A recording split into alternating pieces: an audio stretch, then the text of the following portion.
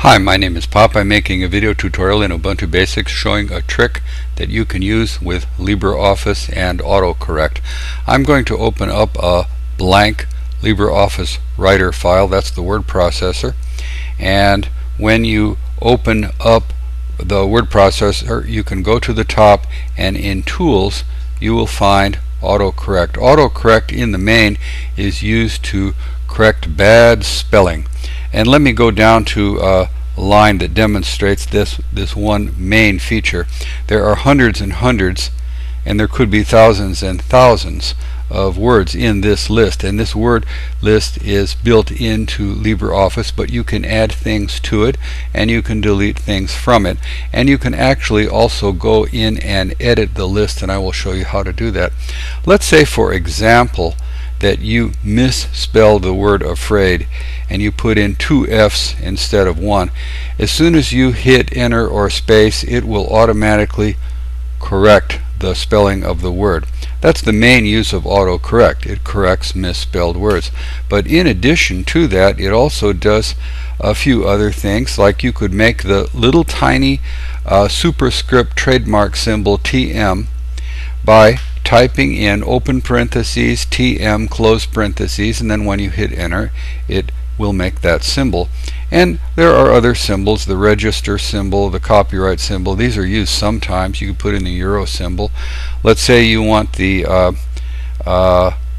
arrow symbol created. You can do that by putting in the left and then dash dash, and it'll turn it into the no kidding symbol. However, what I am talking about today in the main is that I can make a multi-line return address by putting in .a. The dot in front of the A is not interpreted incorrectly in any manner because the A usually follows a word. It's at the end of a sentence, and when you put a dot in front of a sentence, I use this device in order to well, they used to call them dot commands in DOS. You used to, a long time ago in the early days of computing, have, I don't know, there were maybe 100 of them. You'd put in .lm for left margin 10, .rm for right margin 80, and so on, and the top margin and the bottom margin. And the dot commands were used really extensively before there was Windows with a graphical user interface that handled all of this automatically. Well, I just resurrected this concept of the dot command by putting in .a, and that's going to give me my return address. I don't have my real name and address in here. This is just generic. You would type in your own.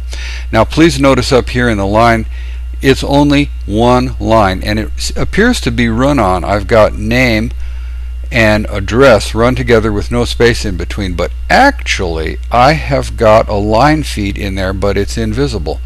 And between address and city I've got a line feed, and between zip and phone a line feed, and between phone and email a line feed. So when I type in .a enter, it's going to give a multi-line return address. And let me do that. I shall zoom in on it so you can see it better. Now I go .a enter, and there it is. Now I will show you how you can create this, because it's a complicated method, and it's definitely something you have to memorize or write down and refer to. I'll go down to this where it says name, address, and so forth. Right here between name and address you will type in the following in order to get a line feed character: Shift Control U A enter. I know that is just complicated as all heck. Do it again. Shift Control U A enter. That creates the line feed. So let me just show you how it works a little bit differently in the spreadsheet rather than in the word processor.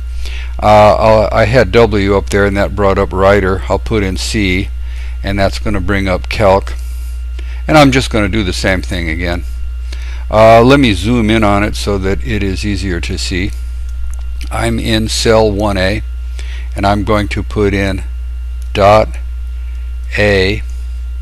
and when I hit enter magical. Now jump down to cell 2, so I will up arrow, and there it is. Here's how it differs in behavior in the spreadsheet. If you go to the input line up here, and I'm at the very beginning, NAME, watch what happens when I go pass E and right arrow, it goes to line 2. Right arrow. You see how it works? Now you can edit it up here. I'm going back. For example, let me see if I can put in the word my name.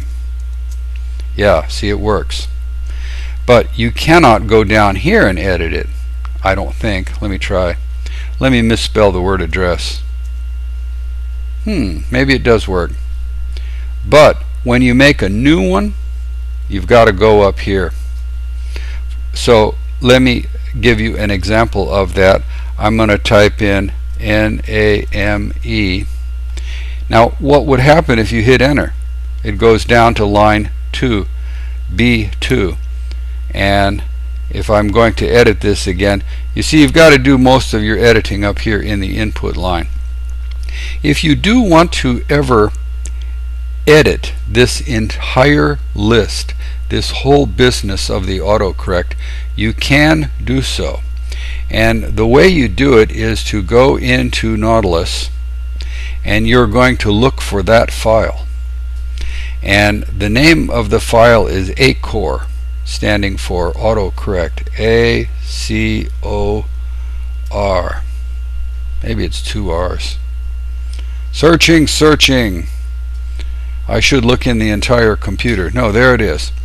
Now there are several of them, and you're going to have to find the right one, because it's quite possible that you've got LibreOffice 3 as well as LibreOffice 4.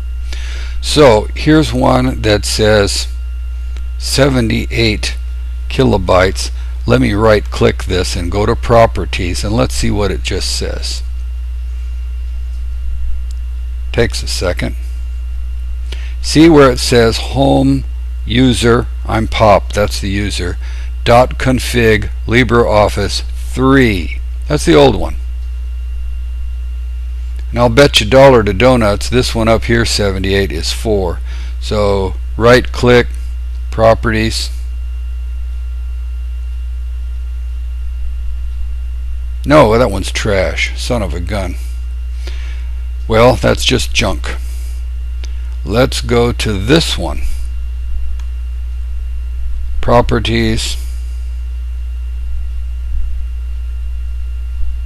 And there it is, it's 4. Alright, I'm going to open up this zip file, and I'll hit enter here. It's working, it's thinking, it's archiving, managing.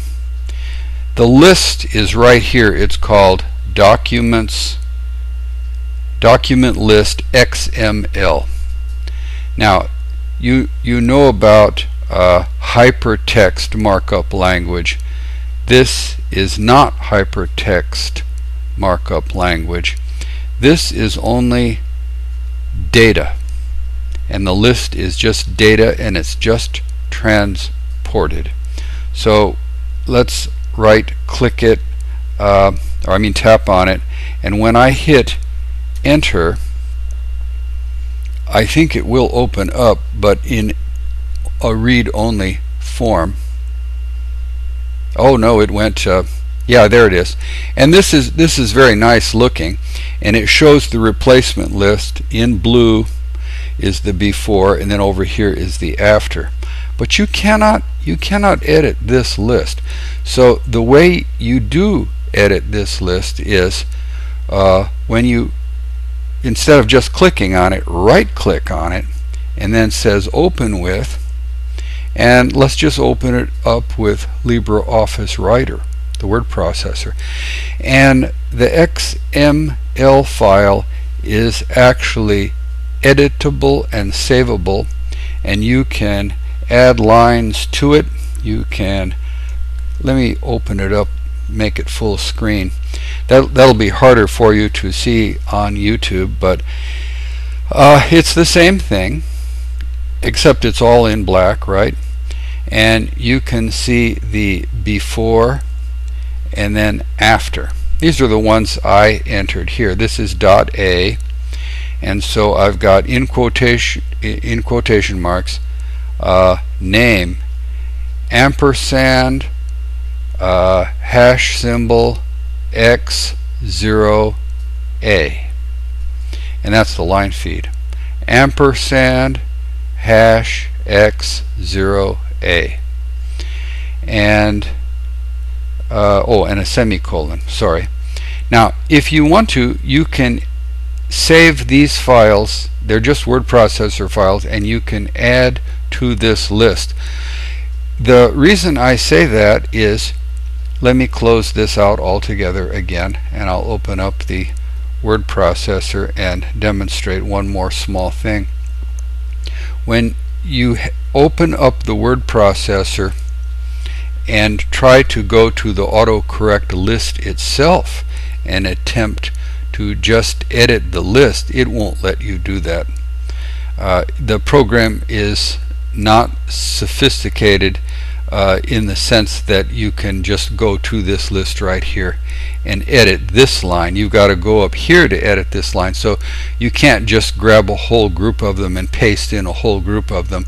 You will have to use Nautilus and go to the file itself. Well, that's pretty much all I got. My name is Pop, and I thank you very much. I hope this was useful and was interesting, and I've got a whole bunch of videos on YouTube called Ubuntu Basics, and I thank you very, very much.